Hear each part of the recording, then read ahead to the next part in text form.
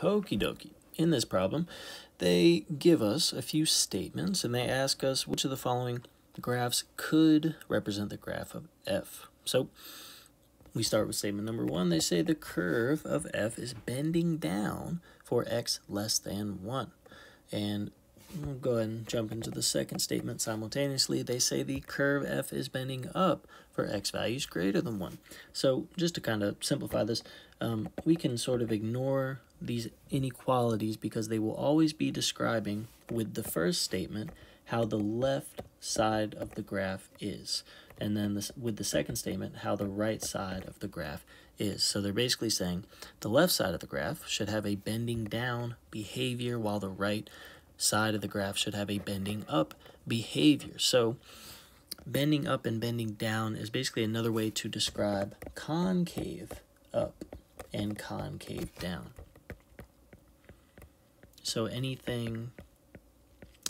curve of this behavior is concave up, any curve of this behavior is concave down. If it's easier to remember the concave up with the help of the shape of the letter U, that could be a good kind of mnemonic or something to, memorize concave up curve. So it's just opening up.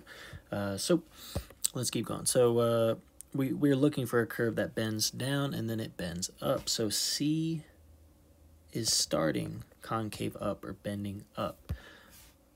D is also starting concave up or bending up. So C and D are off the table. It looks like A and B both start concave down or bending down and end concave up.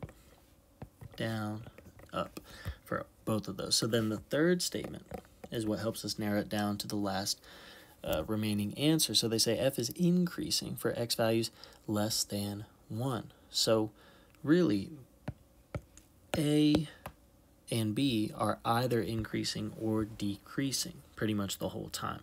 So A is the one that's increasing because from left to right, the y values are going up.